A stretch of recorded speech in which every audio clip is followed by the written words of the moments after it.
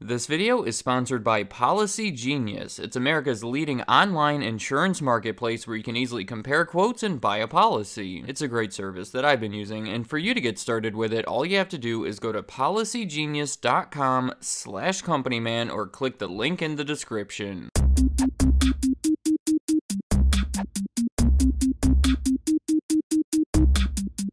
Olympus is a multi-billion-dollar Japanese company that most of us associate with cameras. Going back decades, they've been one of the larger, more respected producers of them. But the reason that I'm talking about Olympus today is because they're responsible for what I think we can call the biggest Japanese accounting scandal of all time. It was secretly happening for at least 20 years and involved hiding well over $1 billion in losses. It has been called the Japanese version of Enron, and that's a great comparison. I think it's even more compelling in some aspects. It involves some shady accounting tricks, unethical management, and an admirable person that risked everything to do the right thing in exposing it. I say that we all know Olympus for their cameras, but they are so much bigger than that. Cameras are so insignificant at this point. They're actually much more concerned with medical devices, specifically endoscopes. Really, the common theme for Olympus for their entire 100+ year existence has been lenses. They started in 1919 by making thermometers and microscopes, but then quickly sold their thermometer division to focus on the microscopes because there was a big demand for them at the time. Not only in the medical industry, but also in textiles. They were commonly used as a way to detect diseases in silkworms. So they took advantage of that demand, and by the end of their first decade, they were creating some of the best, most advanced microscopes available. In the 1930s, they were looking to expand their products, and considering they were already making these lenses for the microscopes, cameras made perfect sense. The first one that they made was the higher-end semi-Olympus one, introduced in 1936, followed by many other successful ones over the next few decades. In the 1950s, they started making gastroscopes because that was another logical step for them that later evolved into the biggest part of their business. Then in the 1960s, they switched things up. Instead of expanding through new products, they started looking to expand to new areas internationally. First in Europe, then in America, and by the 1980s, a significant portion of their sales were coming from the international market, which actually became an issue. See, right around 1985, Olympus started running into trouble. Their camera sales were down by a full 10%, partially due to increased competition in America, but the bigger issue was what was happening in Japan. The Japanese yen was becoming much stronger when compared to the US dollar and the other currencies around the world, and that exchange rate was not favorable to Olympus because it meant that they were making less money from products sold in other countries. It wasn't just Olympus. This was negatively affecting companies all over Japan, so many of them turned to Zytec. According to the president of Olympus at the time, when the main business is struggling, we need to earn through Zytec. Here's what that means. The banks had recently been deregulated in the country, and the interest rates were low, so it was very easy to borrow money and invest it somewhere else, like in the stock market. The gains that these companies made from those separate investments were used to compensate for the lack of income from their traditional activities. So even though Olympus was having trouble making money from their camera sales, they made up for the difference through these stock market investments. Seemingly all of the Japanese companies were doing this, to a point where as many as half of all reported profits were coming from Zytec. Do you see the problem here? These companies were all investing in each other because they were reporting earnings, but those earnings were coming from the fact that they were investing in each other. That crazy cycle created this bubble in the Japanese stock market that burst right at the turn of the decade. As a result, the 1990s were a bad time for Japan economically. The stock market and real estate and the value of everything fell. So all of these companies, like Olympus, saw their investments lose value. What made Olympus different is that instead of cutting their losses, they decided to double down on them. And these were all speculative, short-term, high-risk investments, not the kind of stuff where I would recommend risking the future of your company. It's a lot like when you lose some money at the casino and then you keep betting more and more money, hoping that you'll eventually just get back up to zero. Well, the whole market was bad. There wasn't much money to be made on it, and it just wasn't happening for Olympus. Everything that I've said to this point has been ill-advised and I would say irresponsible, but not yet illegal. The scandalous part comes when they lied about losing money on these investments. Olympus is a public company that has their own investors. If you were an investor in Olympus, wouldn't you want to know about all of these losses? losses? I mean, of course you would, because you would want to be an informed investor. Before you buy a stake in a company, you want to know if they've been losing money, because if you did, you'd be more likely to stay away from them, which is exactly why they didn't want you to know. Simply put, like with most accounting scandals, they lied to make their profits seem higher, so the company would look better and investors would be more attracted to it. But the way that they did it is unlike anything that I've seen before. This has to be one of the most intricate accounting scandals. I'm gonna do my best to explain it. You may get a little bit lost here, but don't worry about it. Just try to stick with me. At first, it was simple. They had all these investments that had lost their value, but International Financial Reporting Standards, IFRS, said that assets can be accounted for based on what you paid for them instead of what they are worth. It's historical cost versus fair market value. So even though all these investments lost their value, they didn't have to tell anyone about it. They could legally just report them as the price they paid for them. But in 1998, that law changed. It said that they now had to be reported at fair market value, what they're currently worth. And since they were currently worth next to nothing, they were going to have to let everyone know about these losses. Obviously, they didn't want to do that, so they used this complex scheme to just hide them somewhere else. We are really getting into it here, but they created all of these idle shell companies that would take out large bank loans and use that money to buy those worthless investments from Olympus at their now inflated book value. It was a way to get those bad investments away from Olympus before anyone realized that they were bad. I guess hoping that their value would eventually recover and everything would be fine, but most likely just delaying the inevitable. Years later, those bank loans were due and they couldn't hide these investments anymore, so they came up with this scheme where instead of reporting all the losses at once, they would be able to gradually do it over the next 20 years or so. This new plan involved acquiring multiple unrelated companies for reportedly way more than they were worth. That difference was then being used to pay off those bank loans, but was reported as goodwill. That's an asset that's typically amortized over a long period of time. Now, the trick didn't really work because their auditor, KPMG, thought the goodwill amount wasn't justified and forced a massive impairment charge in 2009. They then bought this maker of medical equipment for about $2 billion that included a ridiculous $700 million advisory fee as part of the same scheme. KPMG, again doing their job, questioned that amount, so Olympus fired them and switched to a competing firm, Ernst & Young, who unfortunately was much more easygoing about it. And I realize I have probably lost everyone here that's not an actual accountant, so let me just summarize it in one simple sentence. Instead of owning up to their bad investments, Olympus spent the next 20 years trying to cover them up and found themselves in a position where making these absurd acquisitions was the best way to do it. Probably the biggest flaw in the whole plan was the fact that these acquisitions were so absurd. They spent crazy amounts on these crazy companies, and that's where the hero of the story, Michael Woodford, comes in and exposes the whole thing. Believe it or not, he was the newly appointed CEO of Olympus. He had started with the company 30 years earlier as a salesman, was thought to be a big part of their European expansion, and by early 2011, he had worked his way up to the position of Chief Operating Officer and just a few months later, Chief Executive Officer. He was their first non-Japanese CEO and was appointed by their chairman and former CEO, Kikukawa. Here's how it happened. A local magazine did a report on how Olympus was making all of these suspicious acquisitions. A friend of Woodford happened to see this article, told him about it, and once he read it, it started making a lot of sense to him. When he started asking around the company about it, no one would tell him anything. And remember, this was their CEO. Well, it turns out their chairman and former CEO, Kikukawa, was well aware of everything, and in fact, the main leader behind it. Everything came to a head when Woodford asked for a lunch meeting with Kikukawa and some of the other executives behind it. He tells this great story about how they gave him this terrible-looking tuna fish sandwich while Kikukawa had this extravagant sushi platter. It was Kikukawa's way of sending a message that Woodford was unimportant and shouldn't be asking about this stuff. I mean, this right here is like a scene from a movie. Woodford then disobeyed him and took a deeper look into their accounting, found out exactly what was happening, and requested the resignation of Kikukawa as chairman. Before that resignation request can be addressed, the company called an emergency board meeting where Woodford was fired in a 15-0 vote only a couple weeks after taking the position. It's also thought that Olympus had ties to organized crime, which made all of this extremely dangerous for him. To expose this fraud, Woodford risked his top executive position with a major major company that he had been with for the last 30 years and potentially his life. Soon after, the whole scandal was exposed. It caused their stock price to drop from almost $8 down to $2. Kikukawa left the company along with the rest of the board of directors, and he eventually pled guilty to the cover-up and was sentenced to 3 years in prison. And it was a similar case for some of the other executives that were deeply involved in it. There have been fines paid in relation to it, including a $520 million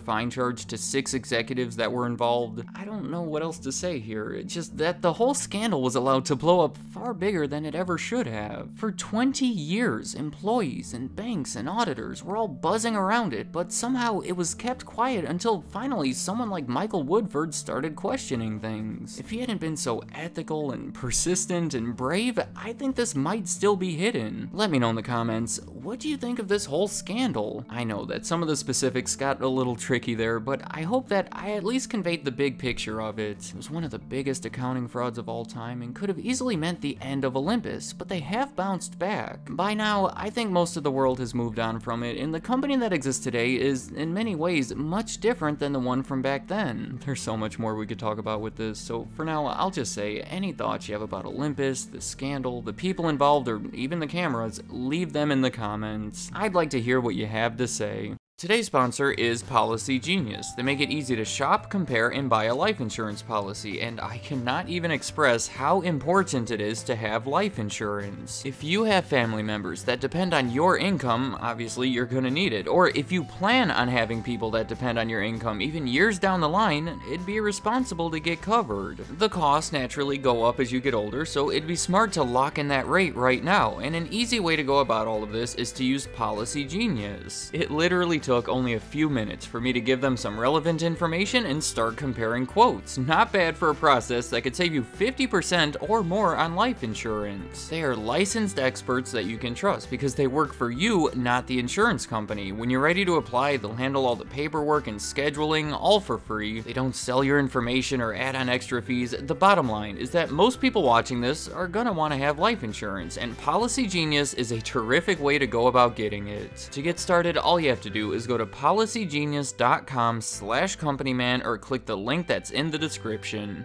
Thank you for watching.